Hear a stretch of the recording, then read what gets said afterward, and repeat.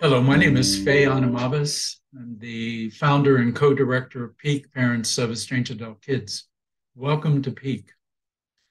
Today I want to talk about a crucial mistake we often make as estranged parents when we fail to realize that we are dealing with trauma.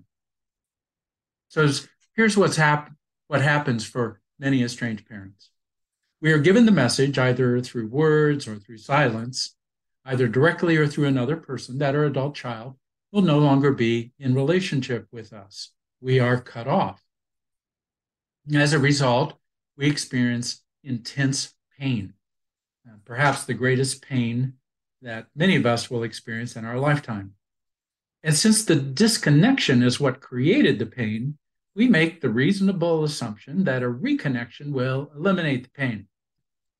And we then go on the internet or we start reading books that will give us the 4 or 5 steps that we can take that will lead to a reconciliation and that will eliminate our pain. Give me about 5 minutes to explain why that doesn't work and what does work.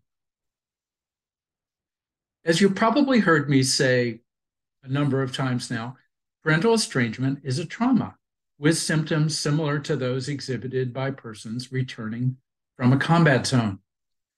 Research has revealed that trauma physically changes the brain. And those changes to the brain have 3 impacts, which make an immediate reconciliation with our adult child unlikely. First, parental trauma compromises our ability to communicate constructively. Communication has 2 parts, as we know, speaking and listening. In speaking, we need to be able to constructively communicate our thoughts and feelings. Trauma makes it difficult for us to do that. Many estranged parents spend their first 2 or 3 meetings in peak unable to say much about what they think and feel. It's not because they're otherwise inarticulate or defective. They're traumatized. If they can speak at all, it's often only about a single overwhelming feeling, sad or mad or scared. But speaking is only half of the problem. There's listening. And listening is the ability to hear and understand what another person is thinking and feeling. Trauma makes that nearly impossible for estranged parents. It's like asking a person who's lying on a gurney after a serious car accident to listen to someone tell them all the ways they are a bad driver. Trauma compromises our ability to speak and listen, which puts constructive communication with an estranged adult child almost out of reach for most of us.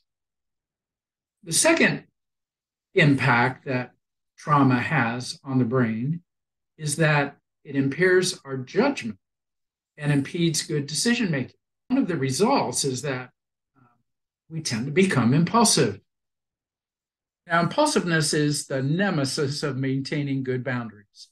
Many extremely competent people in any other area of life may impulsively jump on a plane, show up at their child's door unannounced when the adult child's made it clear they don't want to see them, or they text, or they send letters, or they post on social media.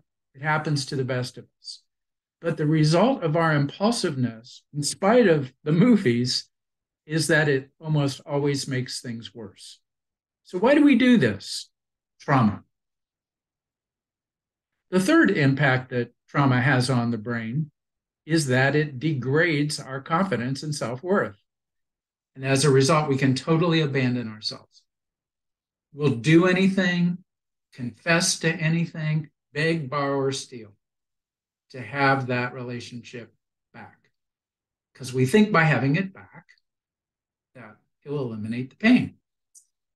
But no healthy relationship is sustainable when one party compulsively gives up their own dignity and their own legitimate needs just to be in that relationship.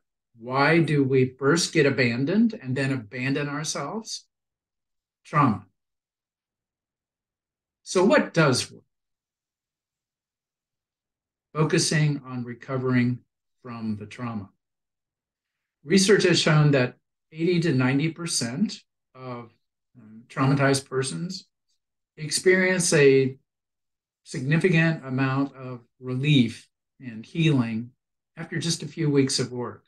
And given the right resources and the necessary motivation, an estranged parent can grow beyond the mental, emotional, physical, and relational suffering that accompanies a complex trauma and into a life with meaning, purpose, and even zest.